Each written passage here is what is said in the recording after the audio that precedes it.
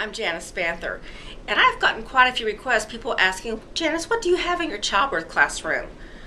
What kind of materials do you have? What kind of visuals do you have? So we're going to take a tour. So kind of like the, I was just thinking about it, what is it, the song that was just Mary Poppins, the best place to start is the beginning. So just wait a second and we're going to start at the beginning, at the front door.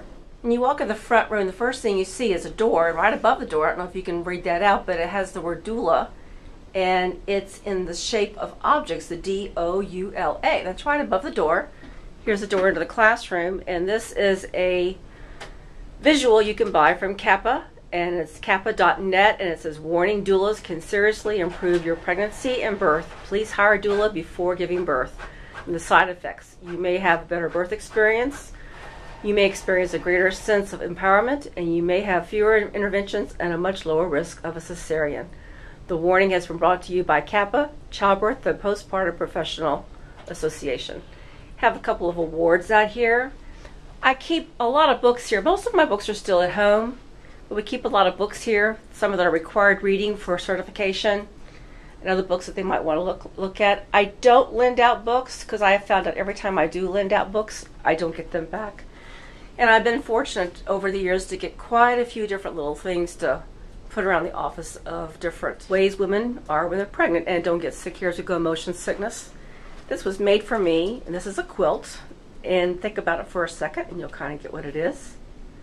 And that is an egg being fertilized by sperm. And somebody made this for me. And the person in the office with me right now is just shaking her head no and doing a little giggle. Now we're in the classroom, and you've seen some of this before. It looks kind of familiar. Yes, we have lots of birth balls around. We have 1, 2, 3, 4, plus the peanut ball. We have one whole side of my room is windows, so it takes up a lot of space that we don't have room to put things on. I'm on the 3rd floor of a building. Then the place where you see a lot of the videos take place is where the belly cast is. There's the tripod that was just out. We have more book space, and in here we have some more visuals that we use. This I got from childbirthgraphics.com, and it shows the milk, how much colostrum comes out, and the other types of milk that come out. This is a good visual that we usually keep out somewhere, someplace, and it's cigarette butts in a bottle, and it really does send a message across. You don't have to say a word, you just leave that out. This is also something I got from Childbirth Graphics a long time ago, and it's the size and the weight of a mother's belly. And they're pillows, and they really get a kick out of these. And it says on the back how much it weighs, what's going on during that time, how many weeks of pregnancy it is. We were just able to get an empathy belly, and we've not used it yet. It's too heavy for me to even lift because of my back, but we are going to be starting to use it hopefully within the next month after we've trained everybody here at For Love of Birth on how to use it. You've seen my whiteboard before, and then we have the monitor for showing videos and the DVD player. This is on a filing cabinet, so it gets 2 uses, and this is full of different kind of handouts that we use for birth behind bars, and also a lot of handouts that we use, a lot of tear-offs that we've gotten from Childbirth Graphics that we give out for our classes.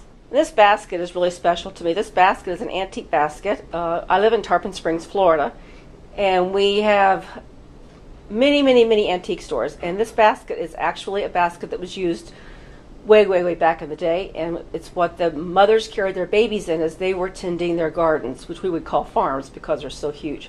And the quilt that's hanging out of it, a client of mine, her mother made it for me, so it's very precious and special to me. Right here next to it, you've seen me use these in videos and showing positions, and the best way of showing positions. And this is a really sweet woman that I just love dearly that's posing in here when she was pregnant with her 2nd child, Christy Colburn. And we have the different positions that we use and we put out all around on the day we talk about positions. Inside my basket here, I have a uterus, placenta, pelvis. If you've watched the video on epidurals, here's the bag with all the ropes in it and the straws that we use to teach that. We have our little baby, and we have our uterus. Oh, I have 2 uteruses. Sounds a little strange, doesn't it? And you've seen this in a video before about positive affirmations to use during birth. I really like this. I use this a lot in classes. I think it's really good for people who are tactile and visual. The labor progress puzzle, I got that from Childbirth Graphics. And this was something that we use a lot for the jail or take with you, and it's the miniature. You've seen this before in the catalog, where it's the tiny baby, tiny pelvis, tiny uterus, and the placenta for some reason didn't fall out of the bag, and her little blanket. We have the breast, and this breast is pretty cool because it has a string in the back, and you pull the string and it makes an inverted nipple.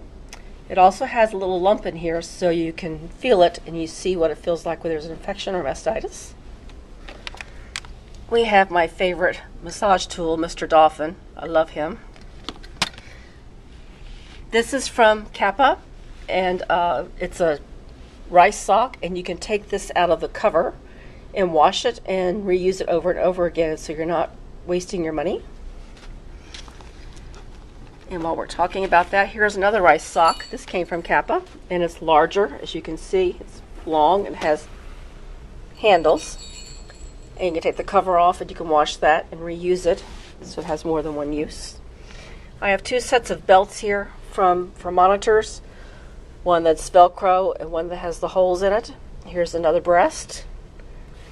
Here is a scarf, a rebozo, that we use when teaching different rebozo things. Don't know if you've ever seen one of these, but you can attach this, and I won't do it on the video. And I got this from Childbirth Graphics, and you can attach this to the pelvis. It actually shows the opening, where the vagina opens up, and how wide it gets. It's backwards, sorry.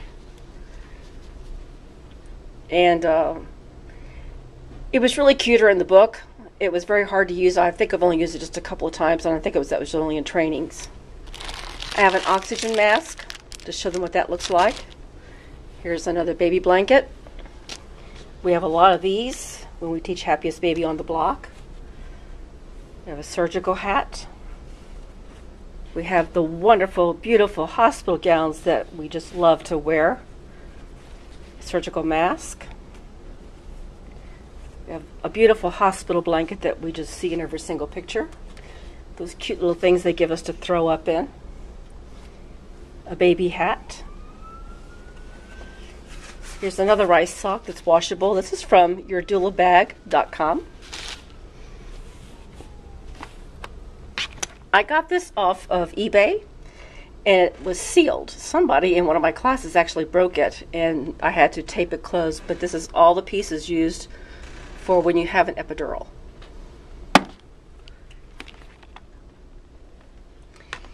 In here is a lot of the things for interventions, and I won't pull them all out, but I have another needle for an epidural. I have the amniotic hook. I have an IFM. I have a uterine monitor. And I think that's it that's in there. Pulse oximeter. There's a pulse oximeter in there. You've heard me before talk about having affirmations on the wall. We have two affirmations that are right here now on the wall. They'll be changed and made differently for the next class. For every class, the very first class that we always have what we have called a worry list. And after the introductions are done, and I say my name, they tell who they are, we find out what do they want to learn from this class, what's really laying on their mind. Here's their list. How long before I can get drugs? What happens when my water breaks? What's an episiotomy? How long do I push? Monitoring the baby. Why do we induce? Can my mother stay with me? And this is just like a large post-it note. What we do is if we have more than one class a week, this comes off the wall and goes on the back of one of our doors, and we put the other list up for the next class. And then we have here behind our door that opens up a place where we store a lot of things. Here's a lot of our baby dolls. I'm very fortunate. I've been very, very fortunate to have a lot of DVDs to use to teach by, and very fortunate. I'm very thankful for that, to use for the love of birth and also birth behind bars. And the other little baskets are handouts, freebies, the affirmation sheets, more visuals. You see another pelvis down there. So that's pretty much what we have in our office. A bar stool we sit on. Sometimes we're doing trainings. A lectern if somebody is speaking to us and they would like to have a lectern to keep their materials on. Pretty much is everything that we have in here. And then in the next room over, we have my office, which is pretty much a generic office. I do have a painting in there that my mother did that is one of my favorite things of life. She's a wonderful painter. She's 85 years old now. And she painted this for me years ago. The children were little at that time. And it's a woman who is pregnant, and she doesn't have any clothes on, and she has one hand over her breast, and she's sideways and a hand underneath her belly. And just adorable. I just love it. And my kids were raised around things like that, just like your kids are raised around all kinds of pictures and things, and they know all the correct terms for everything in our body and not just the cute little things that children say in school. I hope you liked this. It gives you an idea of maybe some things that you might want to get for your classes. You don't have to have all these. I learned in my very first training that one of your best things you can do, and I've said this in one of my videos, is use your body. And saying your hips, double hip squeeze, different things like babies underneath ribs, what it feels like for not being able to breathe, babies so high up. There's a lot of things you can do with your body and not have to have a lot of the things that cost a lot of money.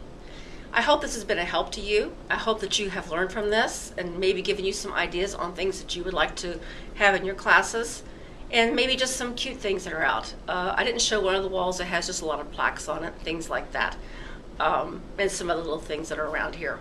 But anything that's around that it can be cute and be a way of conversation for your classes, it's a good thing to have. So I hope you liked it, and all my information is below, and I look forward to hearing from you later. Bye-bye.